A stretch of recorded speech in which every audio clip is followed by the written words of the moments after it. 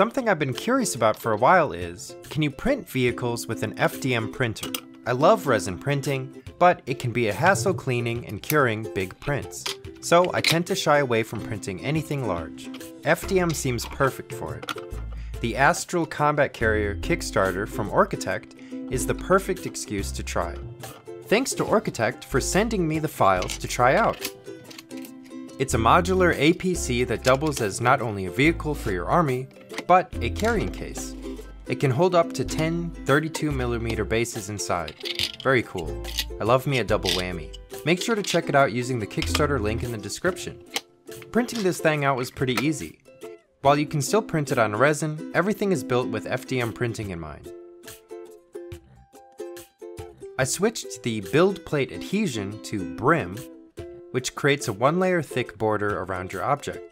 This helps keep everything nice and stuck flat to the print bed. You may not need to use this depending on your printer and filament though.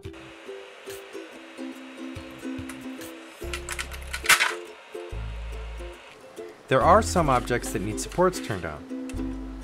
I used tree supports, which saves filament and are easy to remove. As you get more used to printing, you'll be able to tell what may or may not need supports. For example, the panels didn't need supports, as there's nothing with too wild of an overhang, but the roof piece definitely did.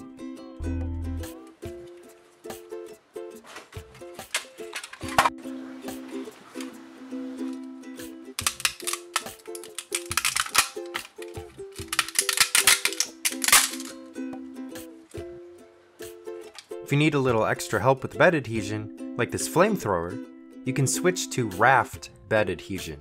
This will create a little platform for your print to stick to.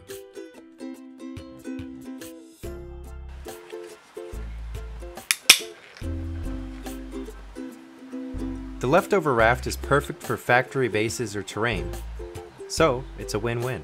I printed the main hull and roof piece the standard 0.2mm layer height, and increase the level of detail for all the other pieces by decreasing the layer height to dynamic quality, which is set at 0.16mm.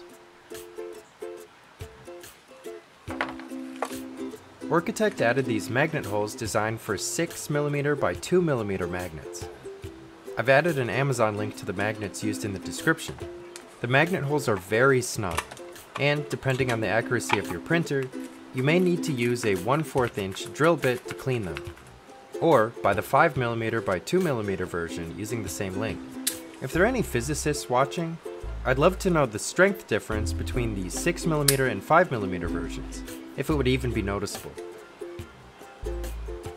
I'm paranoid about messing up polarity whenever I magnetize stuff, so I made this little magnet stick with the polarities marked on it.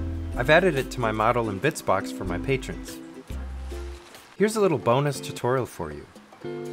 Some magnets don't come with the polarity marked on them. To find the polarity, you can make a little compass.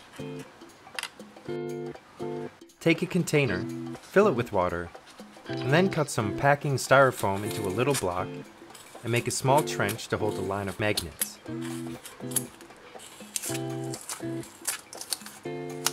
Put some magnets in the trench and watch it rotate. The stack of magnets should now be facing north and south.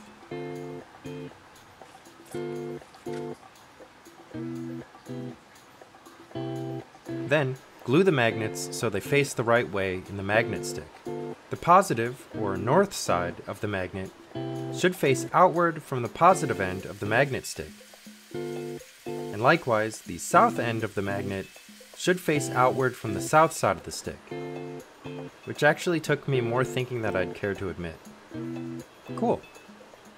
Then it was a case of adding a metric buttload of magnets to the APC.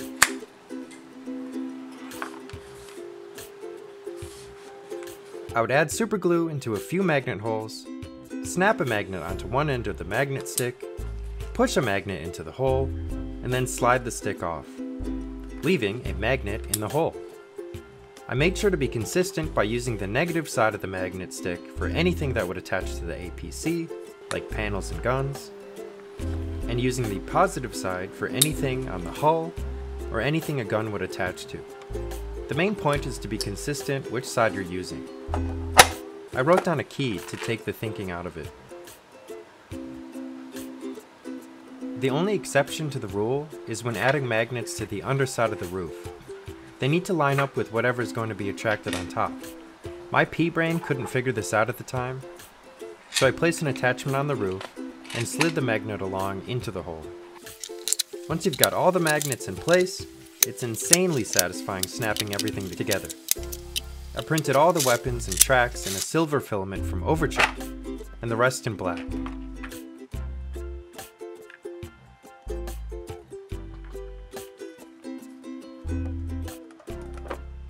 I'm not going to paint the weapons in case I want to print more of them, to avoid having to paint them in the future.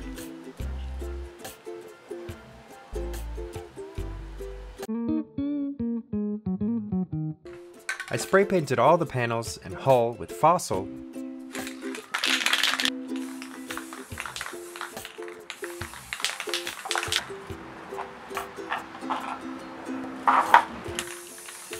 and then sprayed from above with ivory. Then I dry brushed with parchment to quickly edge highlight with the biggest brush I had. I probably could have gone lighter with this, but I didn't have any brighter color to work with at the time. I took a sponge and made deep chips and scratches with a dark brown,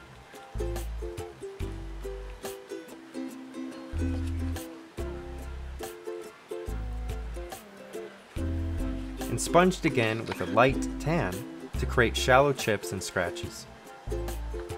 I finally hit specific areas with metallic paint to make some heavily weathered spots. And that's it for painting. I try to make this as quick and painless as possible. What do you think? Is FDM high enough quality for vehicles? I wager it is. The layer lines are definitely noticeable if you look close enough, but honestly, I don't think they look too bad. If you'd like me to make a video testing different ways to hide these layer lines, let me know. If you like the APC and carrying case, make sure to check out the Astral Combat Carrier Kickstarter by using the link in the description. Thanks for watching. If you enjoyed, feel free to like and subscribe. Big thank you to my patrons for supporting me and the channel. Take a gander at my affiliate links if you want to get some hobby stuff. Thank you.